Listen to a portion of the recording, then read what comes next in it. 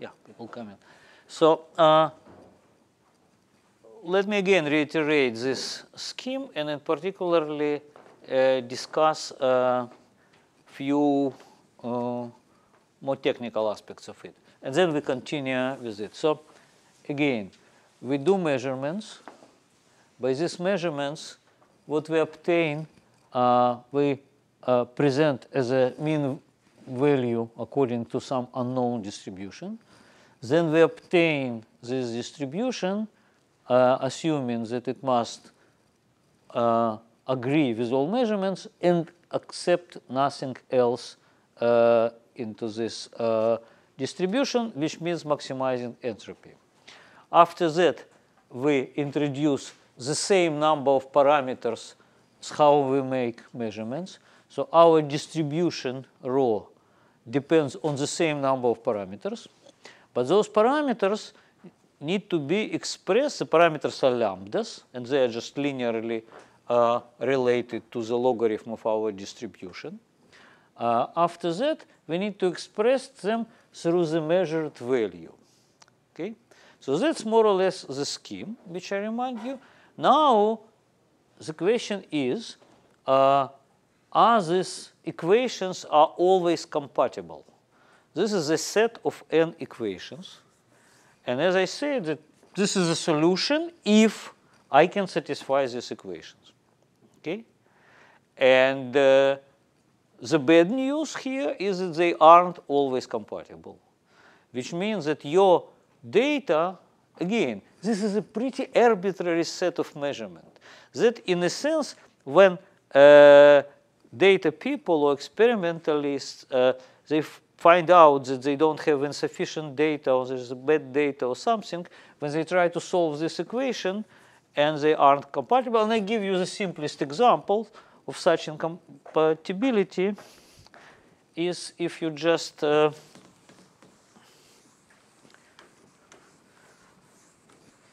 consider Ri's are xi's rho of x dx, just the moments of it, right? So I equal to 0 tells you that R0 is 1, right? It's just a normalization. I1 gives you the first moment, like we did with Ising model. I2 gives you the second moment, but I3 gives you the third moment. So imagine that your I is 0, 1, 2, 3. Okay?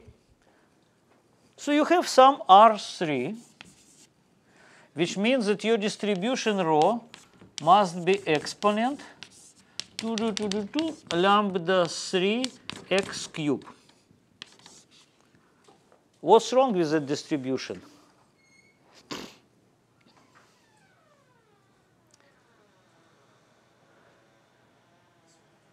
For those who are late, I give an example when such a system of equation, which we need to satisfy so that this distribution satisfies this measurement.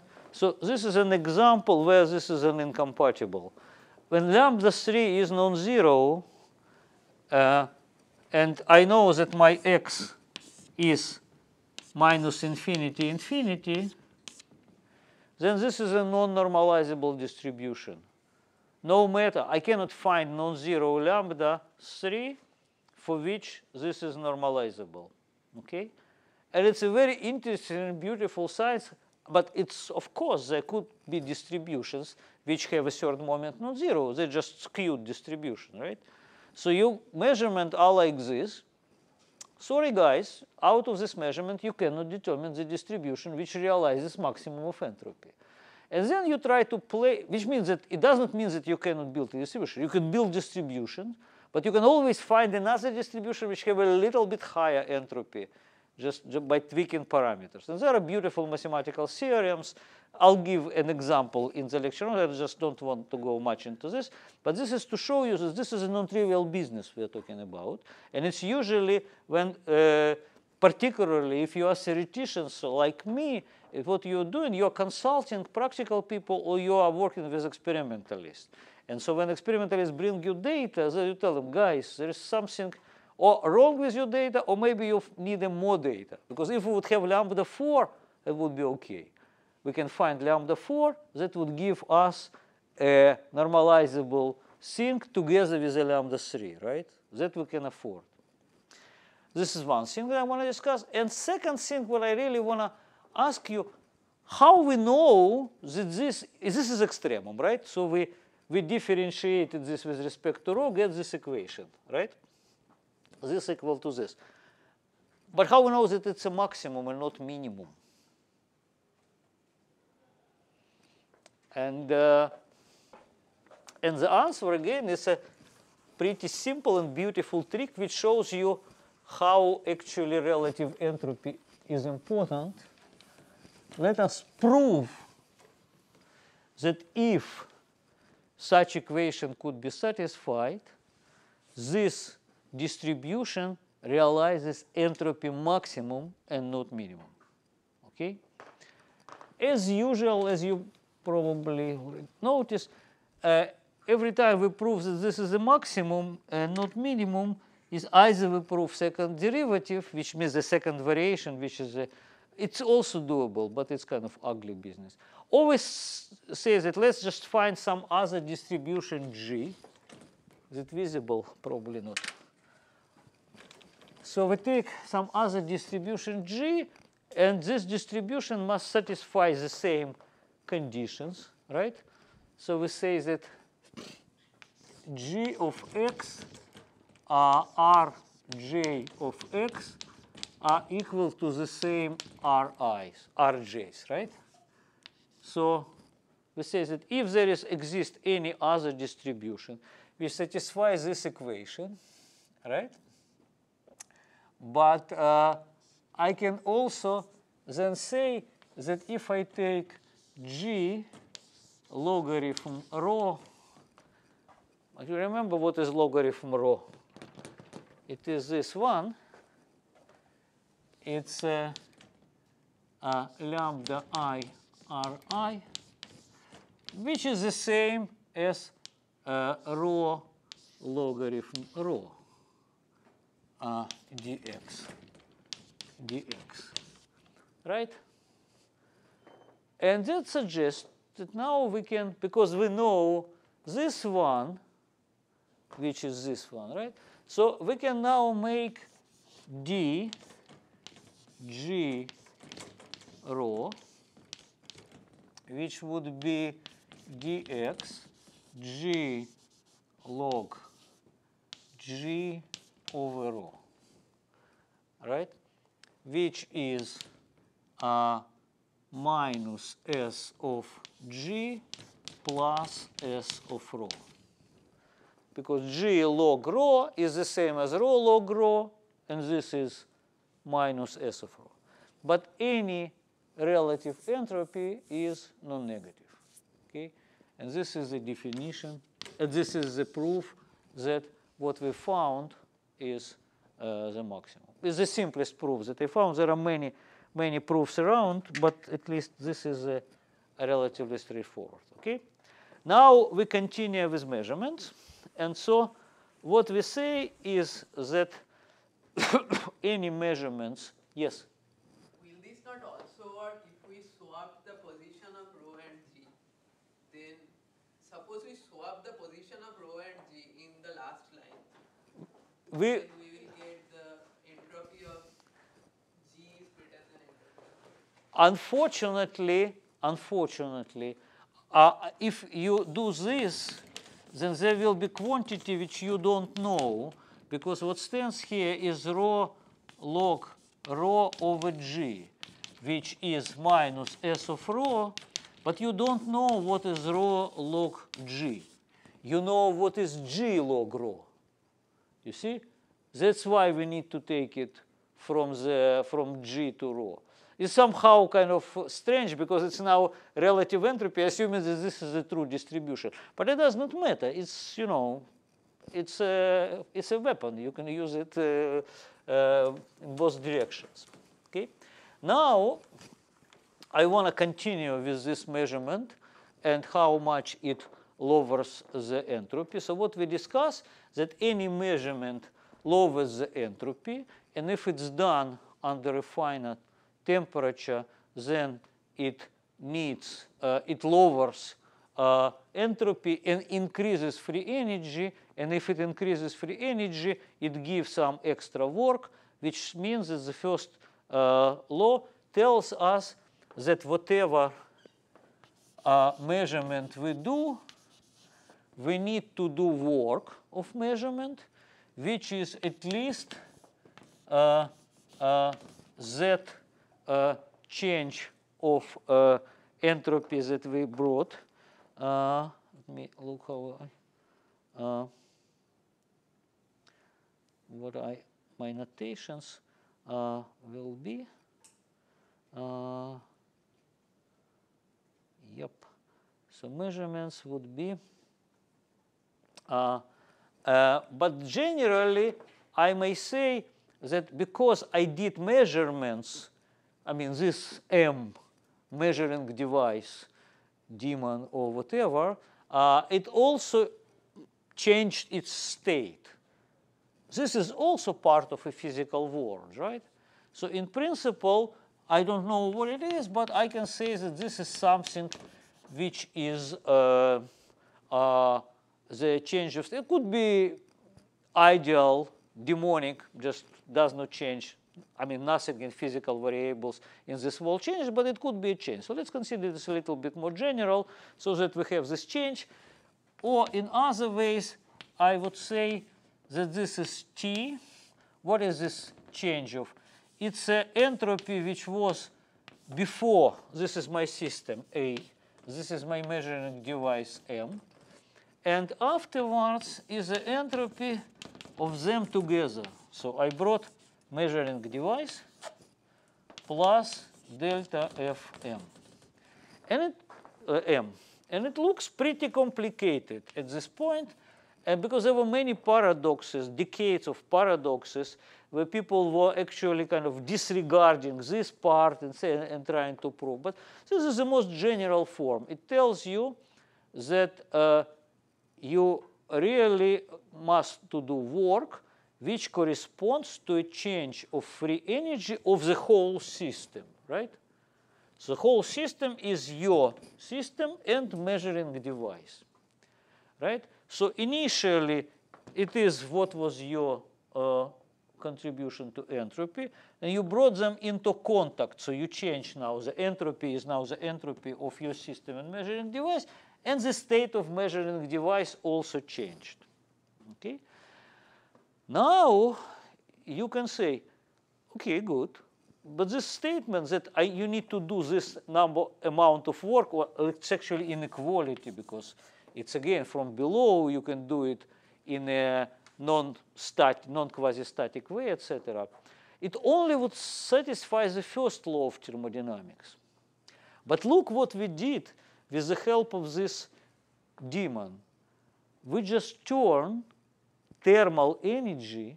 We're just using this wall, they have finite temperature. So our particle inside has finite temperature, right? It hits, it loses its energy, but then it returns to the wall, it gets its temperature back, right? So it's really, we turn thermal energy into work.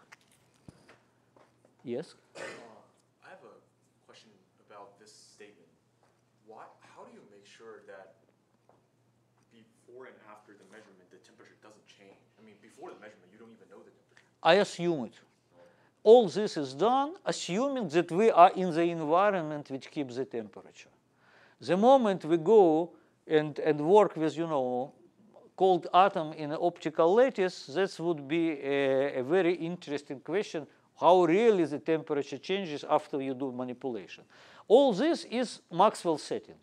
Namely, environment sets the temperature, it's fixed. Now I do some manipulations. Okay?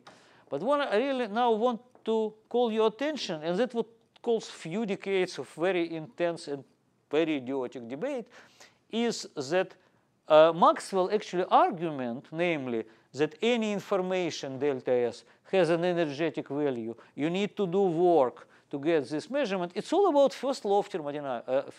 It's all about energy conservation, right? You cannot get something which allows you to do work without spending that much of work. But what about second law?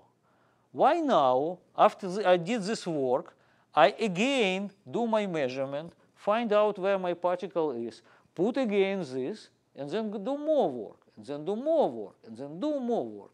So what I would get my perpetuum mobile of a second kind, which respects energy conservation, but which produces motion up of, this is just work, right? So this would move, move, move, and move using thermal energy of my thermostat.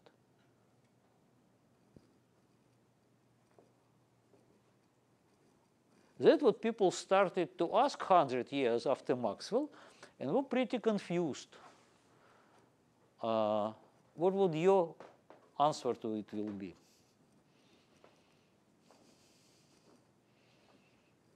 So I'm doing cycle after cycle after cycle. Every time I'm measuring position of it. Okay, I'm measuring, I'm spending work on it, right? But then I'm getting this after out of thermostat, I get this work back. So what is missing here in this simple argument, and what Landauer, Rolf Landauer, great physicist, introduced back here? Must be easier for you because you are 21st century people, and you, for you, what is memory, computer memory, is not something which is an abstract thing for people in 20th century. Well, I grew up, nobody cared about, you cared about your grandma memory, but not about computer memories, that it's getting filled. But you now get the, so what you really need to make this real cycle, to have a cycle, you need at the end of a cycle return to the same state in which you were at the beginning of the cycle. But when I was kind of saying this, and then let's measure again, let's measure again, let's measure again, I mean, this demon, I did not return it back to its state, right? Which means that it still had this somewhere written his first bit of information, the second bit of information. So I am actually doing this, filling its memory by bits of information. Then there is no contradiction here. Okay, I turn thermal energy into work, but I'm collecting more and more and more information about the system. So if you really want to do the whole cycle, you need at the end of a cycle erase this information and then start anew. Okay? But then what it means to erase the information. So this was measurement. Now let's write erasure. How you can actually erase? So let's say you know which part of a box your molecule is, right? Now you want to do something which means physical to the system and erase this information, makes it irrelevant. There are many ways to do it. One particular way, and that precisely what, and again, I'm talking now about pretty recent experiment, just maybe 4 or 5 years ago. One way to do it is to compress your phase space. So you can say, okay, no matter what, where if I know this, I just put my piston here, I pushed it all the way here, and then I know that it's here, no matter. If it was here, it is here. If it was here, it is also here. Which means that I put my system in a state, namely I did this and then I did that, right? In which no matter what, information is erased. So now, I mean, after this I know that it's here. In the experiment, which I'm about to maybe tell a little bit later, that's what people actually do. They have this nanoparticle, which and you create by optical tweezer, you create a potential well, right? So it's a U as a function of X, right? It's very big. It's nature and PRL. Nature was like, I don't know, 7 years ago, and PRL was like 5 years ago. It's relatively recent work. So your particle is initially here, and you want to erase this information. So what they do, as they like to say, protocol. So again, these are it's actually a set of two, if I remember right, two lasers, or maybe three. So this kind of creates some configuration of a field. By changing it a little bit, you can kind of manipulate this. So you can take it into something like this. And then on the third step, you can tilt it. Namely, you just impose electric field, and electric field just tilts your potential, right? So you get it like this. And then eventually your particle, like in this case, you make sure that it is on the left no matter. If it was here, it is here. If it was here, it is also here after this procedure. But this is a trivial part. Now what they do, then they measured work, which is a force at the position of a particle times velocity of the particle integrated over time. Okay. Now, first let's see what Landauer predicts, and then we'll see what they were measuring. So now, if I really do erasure, what I need to do with this thing, this means that whatever entropy of my measuring device I need to wipe, and I need to return it to the same state. I mean, because if there were any change of its free energy, I don't know. For example, you cool, you heat your daemon, or you compressed it, or you expanded it. So you need to return it back. Okay? And then what Landauer has shown us, surprisingly, that a total price of a cycle, namely how much work you need to do this cycle, would be W measurements plus W erasure, which is T times S of A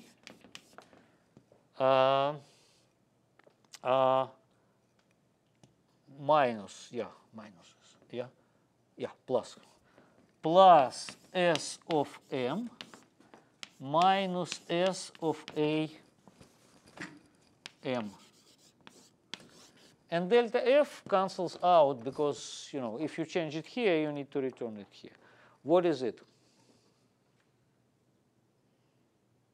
S of A plus S of M minus S of AM. It's a mutual information.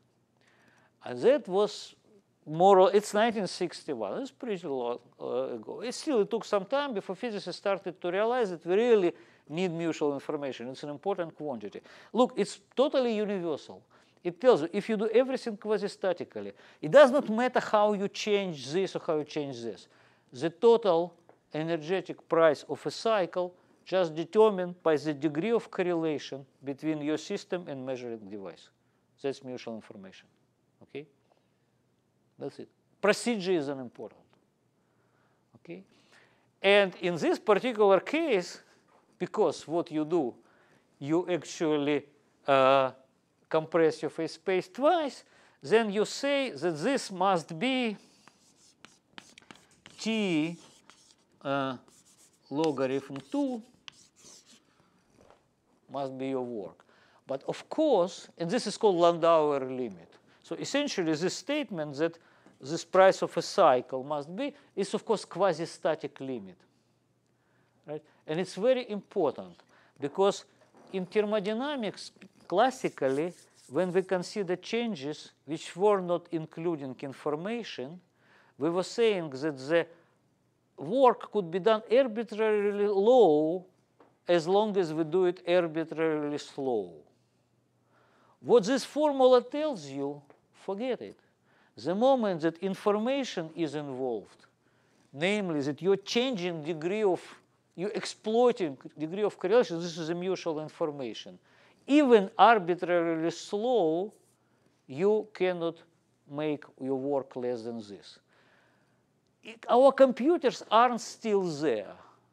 They're still working at a finite rate. It's about 100, maybe 1,000, but already some really 100 times larger than so-called Landauer limit. But every time you do on computer AND, OXEND, or XOR, it is logically a reversible operation. You are raising a bit. You need to generate T log 2 hit.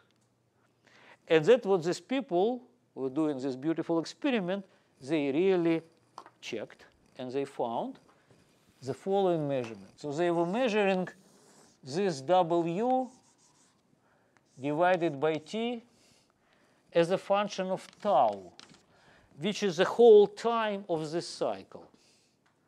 And what they found out, a set of points,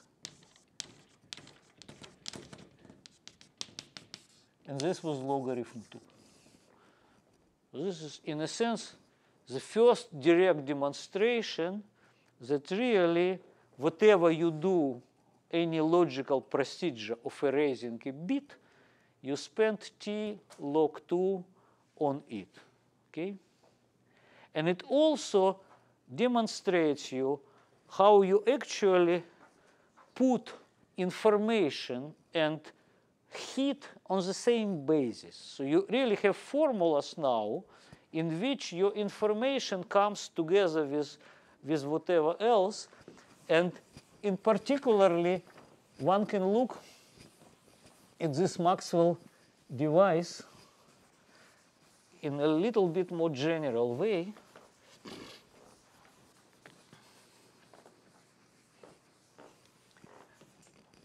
So again, let's take something from the very first lecture. So we have two systems, 1 and 2, you remember? And we brought them into contact on the very first lecture, okay? And we say that this is the only thing that we know, that E1 plus E2 is equal to E and it's constant, which is essentially a statement that dE1 equal to minus dE2, right? So they were exchanging this energy. And then what we were saying is that if we take dE1 over T1, this is the change of entropy of the first system, right? If you take dE2 over T2, it's change of entropy of the second system, right? And one of them is positive, another is negative. We were trying to understand which way heat flows. You remember? We're trying to make sense of our definition of entropy. And we say that this is larger or equal than 0. But because this is this, so we would get that 1 over T1 minus 1 over T2 dE1 larger or equal than 0, right? Which told you that if T1 is larger than T2, then this is smaller, then this is negative, and this must be negative. So T1 loses energy. If T1 is smaller, then this is larger, then dE1 is positive, then E1 gets energy.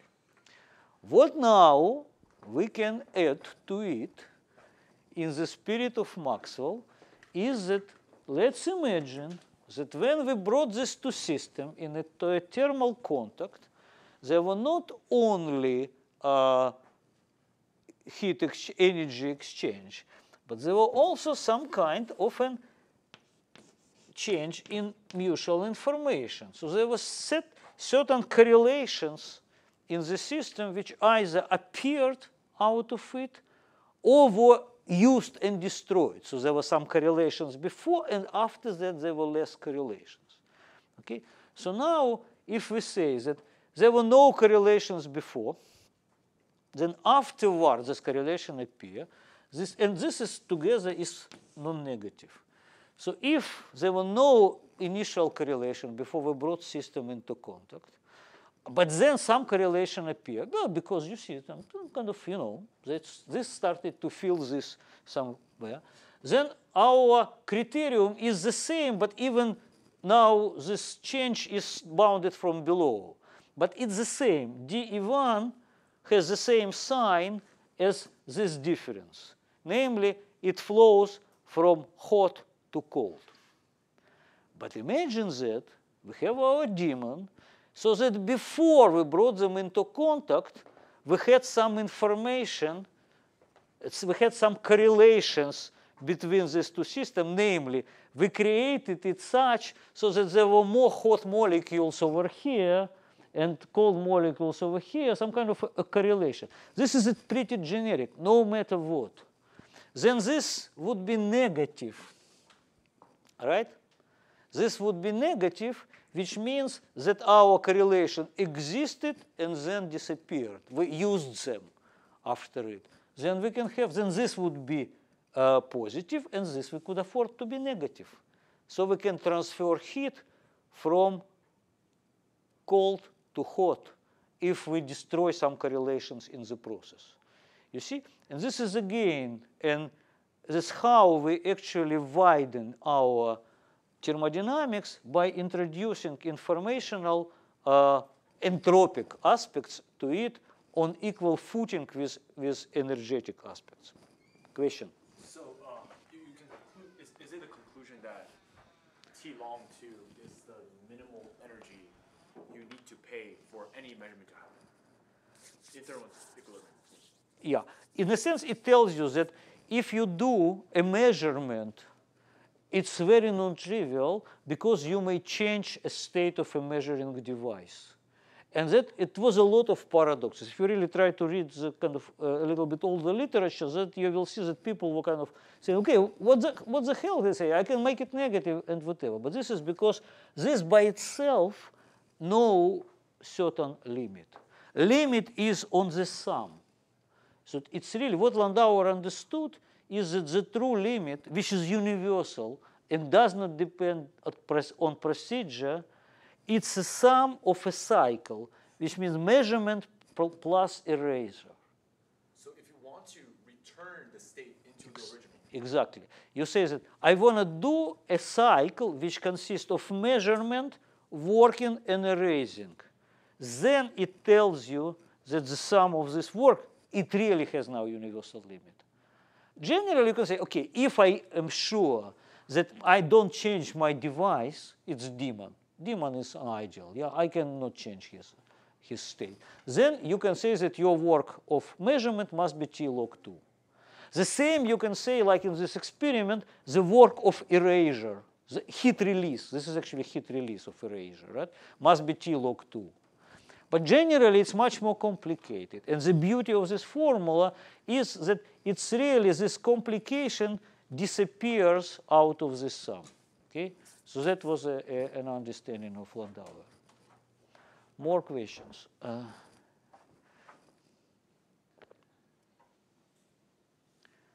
Okay.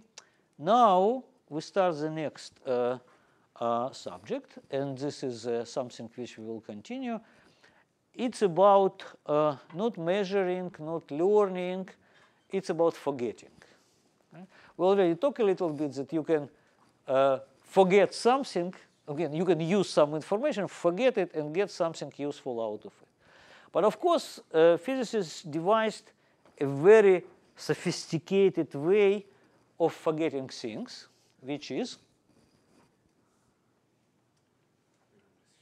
renormalization group. Right? So there is a way that we can really learn a lot by forgetting. So renormalization group is a way of learning by forgetting. So you try to wipe some details, you try to forget some things, and then you look what is actually appears out of it. So all of you had some kind of statistical physics with renormalization group, or somebody never seen block spin renormalization or anything else? You haven't seen block spin renormalization. Good. Okay, so I'll give it probably already the next lecture, a short version out of it, but then you can always look in the notes. But I'll start from a more simple and mathematical and also universal way. So first of all, what this renormalization group teaches us is to look not at a distribution.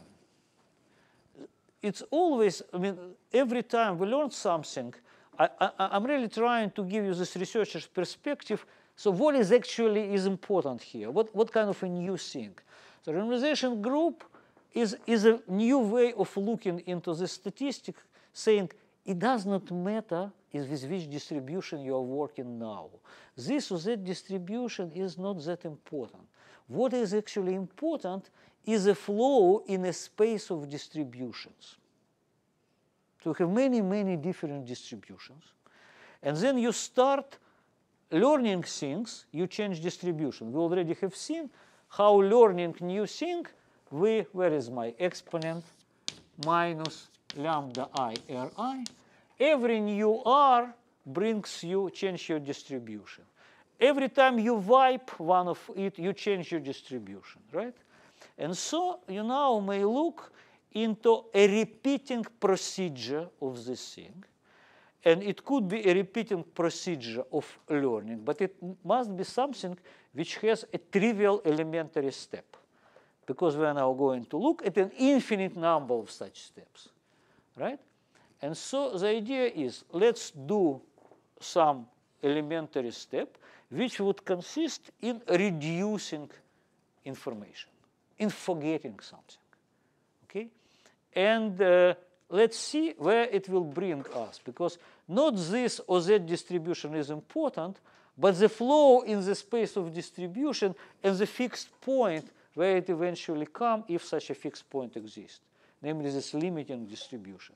Because this limiting distribution will be then invariant under such a procedure. You cannot forget it more. It's already forgot everything and just keeps what is there, okay? So you've seen this procedure in this or that way. I just give you kind of a little bit of mathematical angle to it. And as most of the things which appear in mathematics here and which makes it so powerful, technically it's based on the same simple trick of adding random numbers. Just adding random numbers. So imagine that we have a set of x1, xn. They are what is called identical, independent, identically distributed random numbers. So each one of them is kind of random, and we have an ensemble where we can just pick them up. And what we're going to do, we're going to decrease the number of such variables. All right? So at every step, we just say that let's take zi and make it xi minus 1 plus xi. And now if I just add, then I would be, for example, increasing variance, because they are independent. And I also assume that their mean value is 0. So just say just fluctuate around 0. So I may want, for example, to keep their mean value, which is 0, or I may want to keep their variance, because the variance, some, they're independent, right? So if I consider z squared mean value, it would be xi squared plus xi minus 1 squared, because they are identical. This is just 2x squared, because the cross term is 0. So to keep the same variance, I divide it by square root of 2. Okay? That's my transformation, which means that at the first step I have n variables, the second step I have n over 2 variables, n over 4, etc. But n is very, very large, so I can do it many, many times. And then I ask, what is the rho of z? Right? So it's easy. I just need to write a convolution. I need to say that I need to integrate over all x over all y, so that x plus y minus z square root of 2 rho of x rho of y, right? This is my this is this, right? So this is the distribution, and now what I want to ask, it has changed, right? So my rho is whatever it is, and this would be something which is different from both this and this, right? You can also substitute y as a z square root of 2 minus x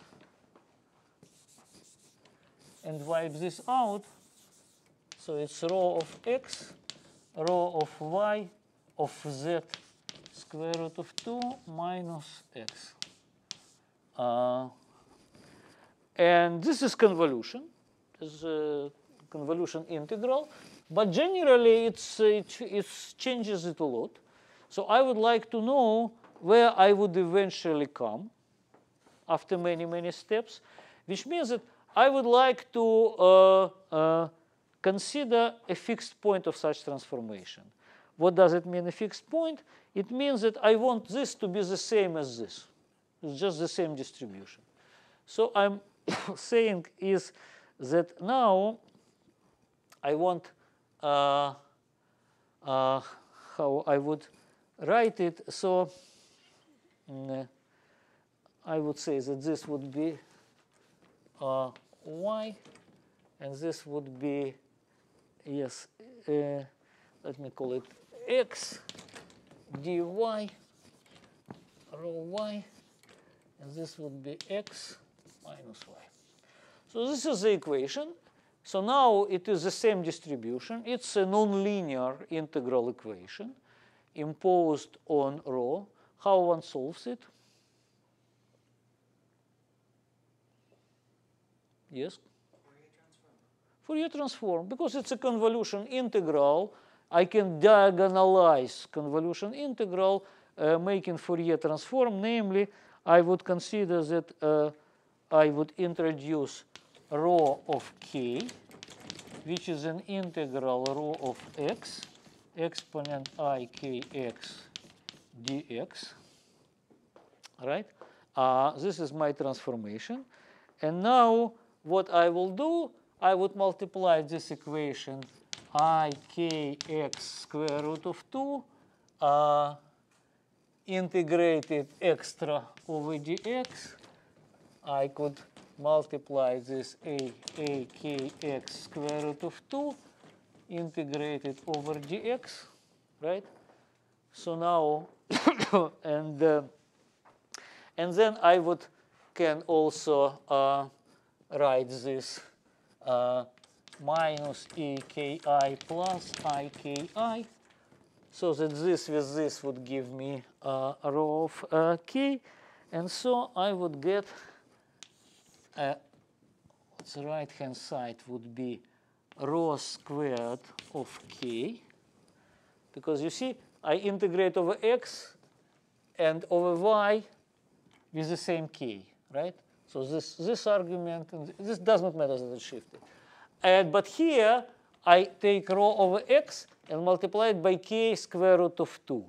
So what I will get out of it is rho k square root of 2. Look if it's visible, okay? So what's the solution of this? It's now algebraic, fortunately. So what I say is that taking a square is like multiplying my k by square root of 2. So what must be a solution?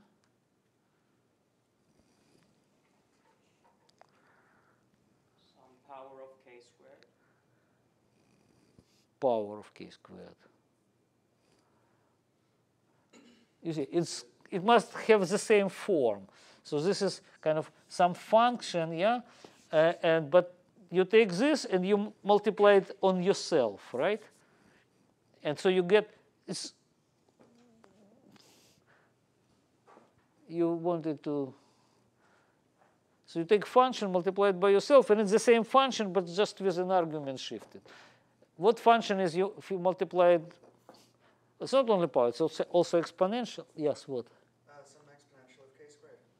Yeah, it must be exponential.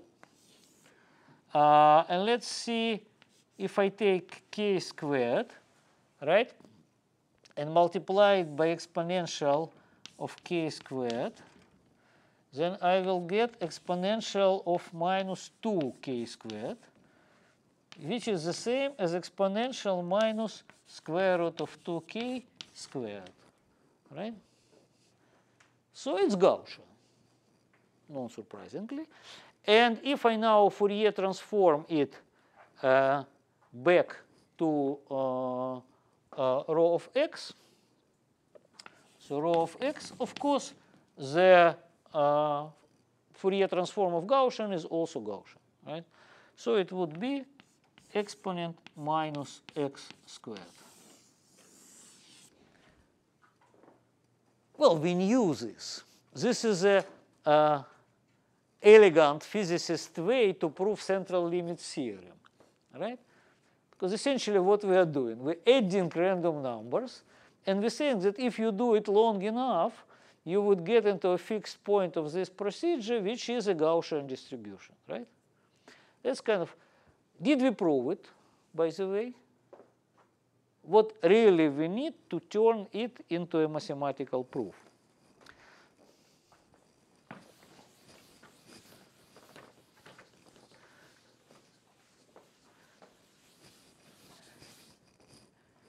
We need stability. We have shown that this distribution is a fixed point of this procedure, right? But we did not show that this procedure would go to it, so that if we'll take a distribution which is close enough to it, it would really evolve towards this distribution upon this transformation, right? So we have this transformation, rho prime of z is equal to rho of x, rho of y, delta function x plus y minus square root of 2z dx dy. Generally, it's a new distribution, right? So if I take a distribution which is not exactly equal to this, a little bit different, this is what is called stability analysis. I need to make sure that the change would be towards this and not away from it. Because a fixed point, as we learned from organization group, and this is one of the main objects there, could be stable and it could be unstable. So really, it's not that we are, it is that simple that we now really need to prove that this is a stable fixed point. And let me get a new chalk.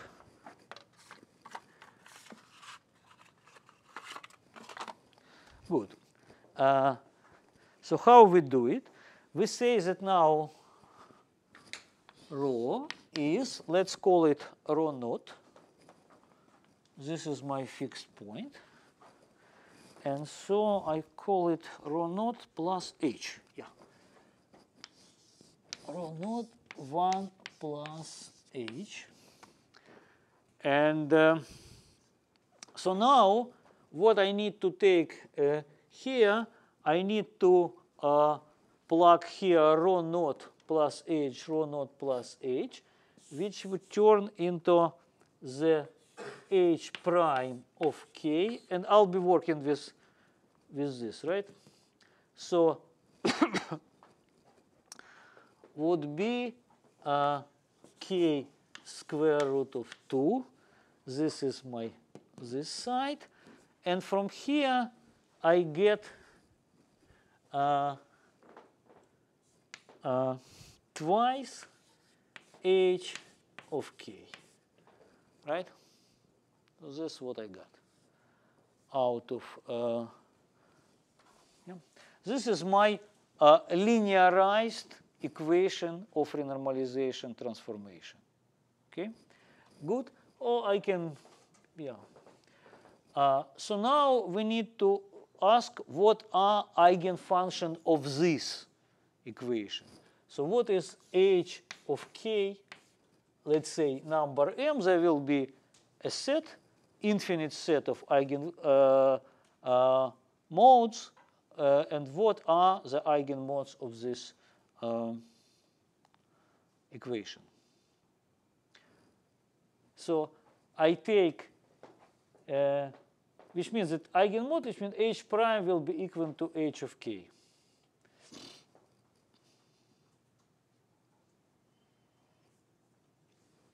So this is HM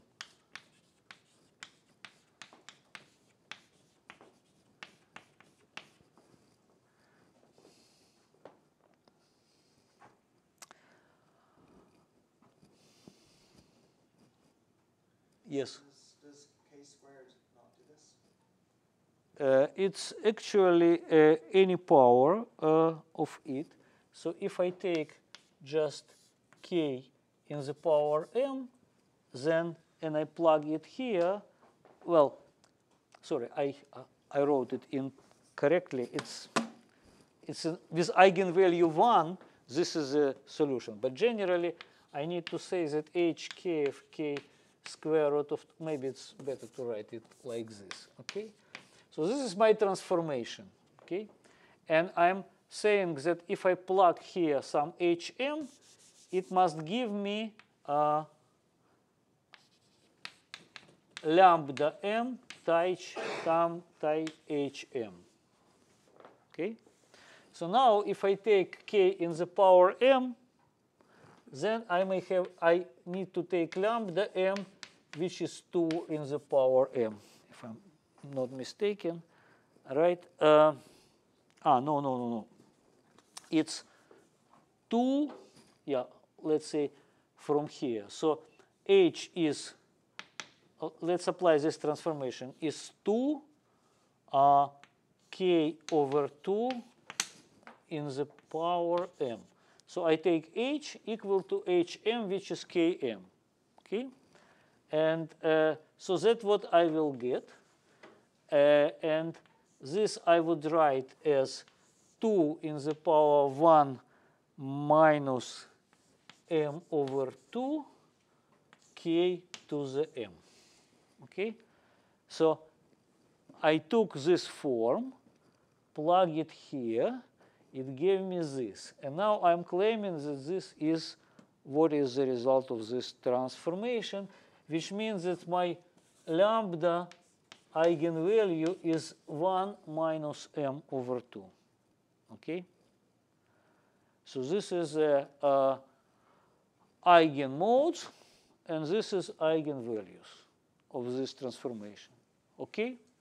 Visible. It is, because just I put it as square root of 2. Okay.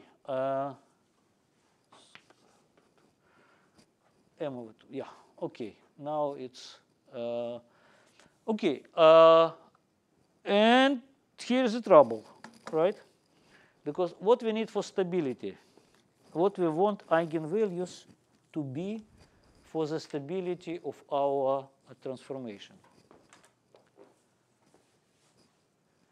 We took a perturbation, we do this thing, it does this, right? So the new h prime is my old h prime times 2 and taken at k divided by square root of 2, okay? Let me just write it more clearly. Okay, now I see that there is generally I take arbitrary h, arbitrary perturbation, but I can expand it into this eigenmodes, right? And I see now that what I need that for stability that lambda m's are larger than unity or smaller than unity. Stability, what requires?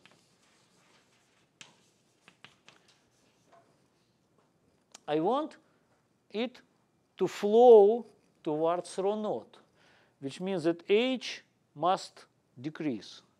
That's stability. For h to decrease, my eigenvalues must be less than unity. So that means over and over doing this transformation would decrease at every step, would be multiplied by lambda must be less than unity, then many steps would bring h to 0. But it's not. It depends on m. And so if m is larger than 2, then lambda m is smaller than 1. But what about m equal to 1? It's an unstable mode, if you wish, right? And also for m equal to 0, right? If m equal to 0, namely I just take a constant modification. So what is it really unstable? Did we prove that central limit theorem is wrong? That actually by summing random numbers, we do not come eventually to Gaussian distribution? Well, there is something missing here, and it's still stable.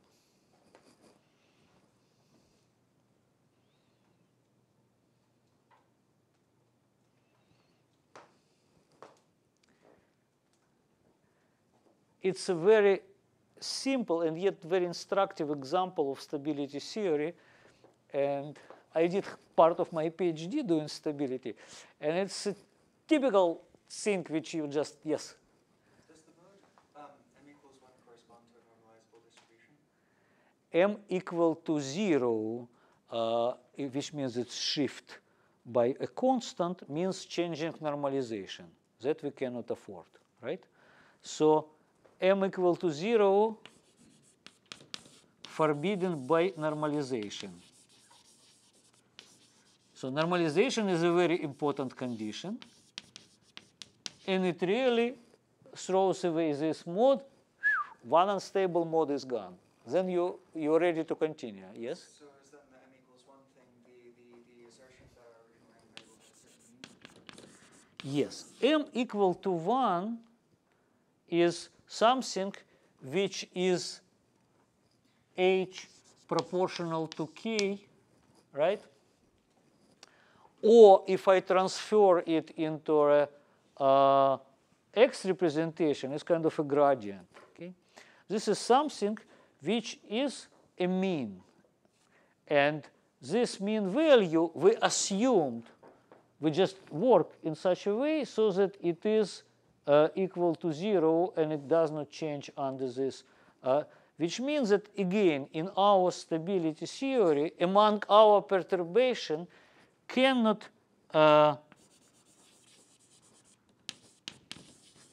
happen such things which are corresponding to this value. You see, so when you do stability theory, it's always but now the question is m equal to 2. Can we afford such perturbation, or we cannot afford perturbation with m equal to 2? It's what is called marginal perturbation, namely that if I put m equal to 2, this is exactly unity, which means that it's a neutral. It's like this perturbation, it would not decay. So it can, I would stay, it's still a linear theory, right? But within linear theory, at least it would mean that I would have something not growing as I go towards my perturbation, but not decreasing. But what actually kills this perturbation? We're talking conservation laws. It's very similar to a usual renormalization group. Just everything is visible. That's what I like about this example. It lets you see all the bells and whistles of RG on a really simple setting. So those are conservation laws. One conservation law is normalization of our RG. Second conservation law is zero mean. We keep zero mean, and it means that among our perturbation would never appear perturbation with m equal to 1 and m equal to 2. What conservation law of RG flow, what forbids this perturbation? Huh?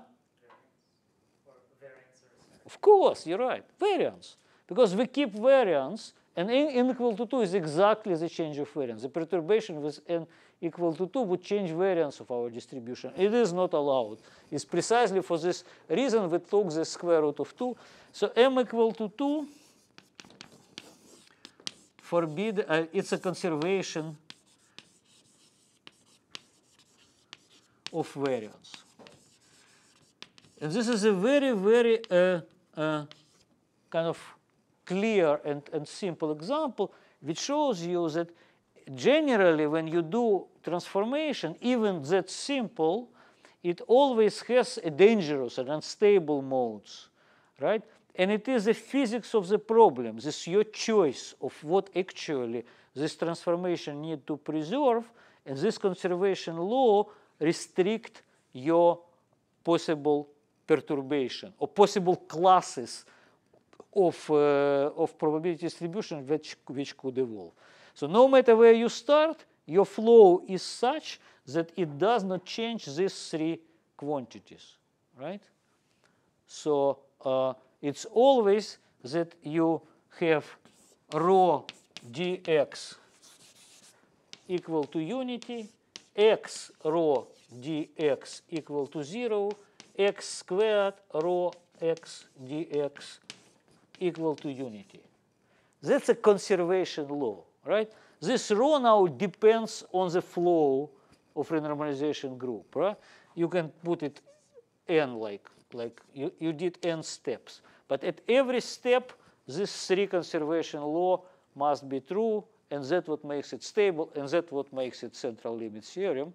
And it is this term which always mathematicians put over here. They say that this is a stable distribution, because it's not enough to find fixed point. And as we learn from Ising models, that really you can have an unstable fixed point and stable fixed point. They are very, very different. Okay. Now, what would happen if we do, just probably last thing that we'll do today. Here is my eraser. Okay. Now, if we just, instead of this, take just half sum.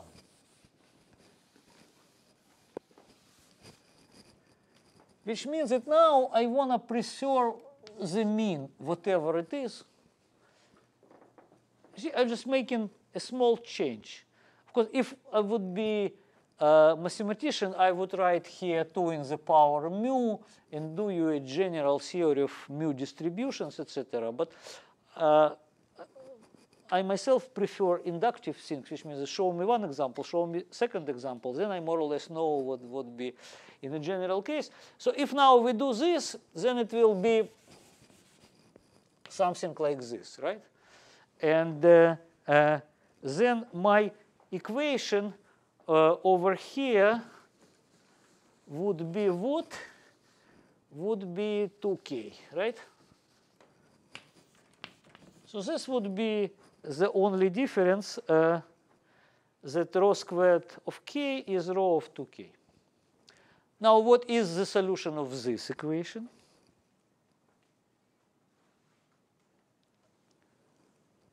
One shouldn't be that very different. So now again, I just take one times another, and it's the same as just taking k twice. So what's the solution?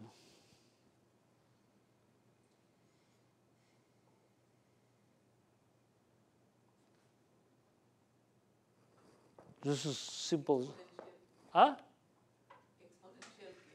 Yes, of course it's exponential. Let's check. Exponent of k, it must be, modulus, right? Because squared means like this. It's exactly taken of 2k, right? So if you just take it squared, it's the same. So it's exponential. Rho of k is exponent minus k, even without the normalization factor. And what's its Fourier transform of exponential?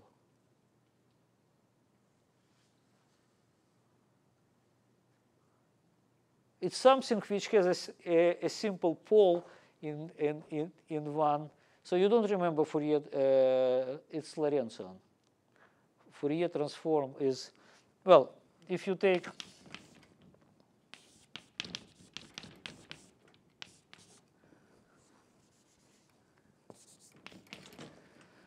you integrate from 0 to infinity, from k positive, then you integrate over k negative, then you get sum, and then you get,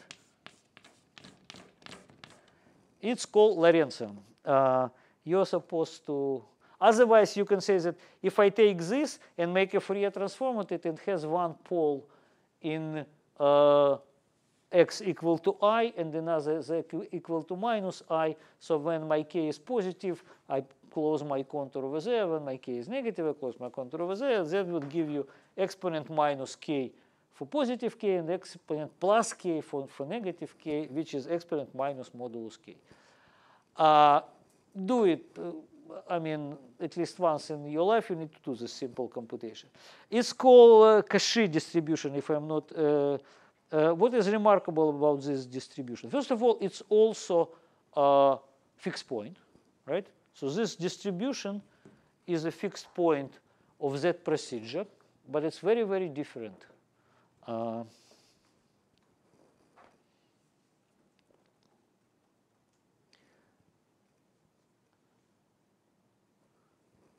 By the way, I'm not doing it, but you're welcome to study stability for it. But what about variance of this distribution? Huh? It's infinite. Yeah, it's undefined. Which means that if you do this thing, right, you actually increase your variance at every step. And if you do this, then your fixed point is, if you just take x dx x squared plus 1, it diverges, right, at infinity. Okay. So this is a distribution with infinite variance. It's surprisingly widespread in physics.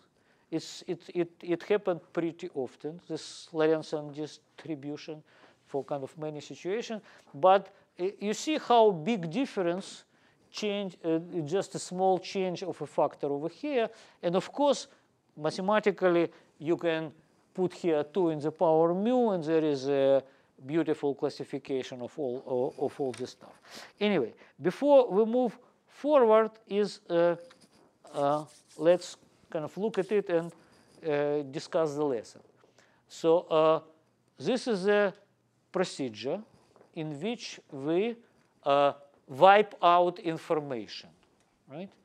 So we took n variables, and we had a distribution for these n variables, and then we just, every time we know these two numbers, we replaced it by knowing its sum, which is, of course, much less information than knowing these numbers separately, right?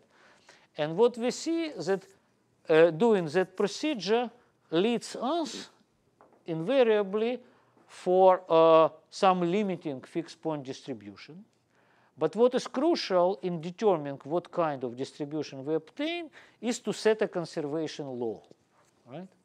Because in the Gaussian case, which we worked here, we did not only set the conservation law of variance, we also set the conservation law of momentum. And of course, we always set the conservation law of normalization, right? So this is, and that's why central limit theorem is such a powerful. This is really, it's a simplest possible RG transformation having 3 integrals of motion. The moment we did just 2 integrals of motion, it's already totally different distribution, right? The fact that we do not fix variance immediately means that variance is indeterminate and our fixed point is like this, okay? And of course, I don't know, maybe I'll just start and then we'll continue. Then you can do the same thing with whatever physical variables you work with. And in particular,